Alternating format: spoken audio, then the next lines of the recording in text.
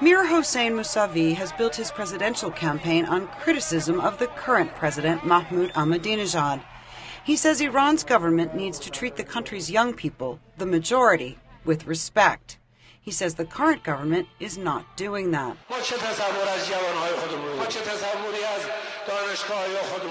What is our mindset towards our own youth, our universities, our different generations?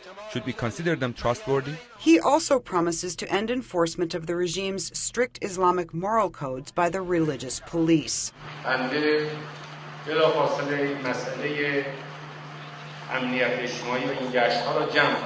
Once president, I will immediately end the activities of the morale police patrol. Mr. Mousavi's wife, Zahra Ranavard, has played a key role in her husband's campaign, and that is a first in Iran.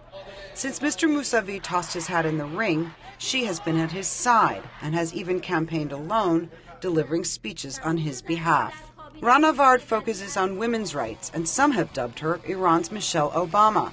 Her husband seems to have taken up the cause.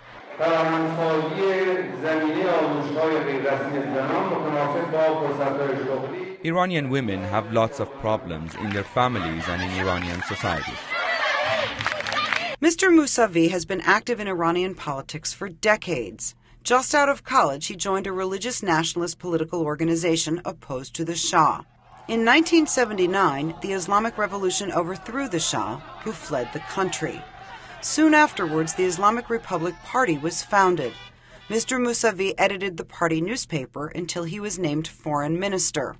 Then, when President Mohammad Ali Rajai was assassinated in a 1981 bomb attack, Ayatollah Ali Khamenei became president, and Mr. Mousavi was named prime minister.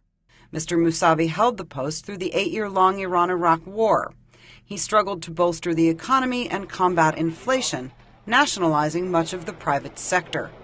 In 1988, Iran accepted a United Nations brokered ceasefire. A year later, Ayatollah Khomeini died and Ayatollah Khamenei became supreme leader. The positions of president and prime minister were combined, with Ali Akbar Hashemi Rafsanjani elected president. Mr. Mousavi left politics. Over the years, political activists have encouraged him to seek the presidency. When former President Mohammad Khatami announced he would not run in this election, Mr. Mousavi said he would be a candidate. Now he poses the primary challenge to President Ahmadinejad. Amy Katz, VOA News.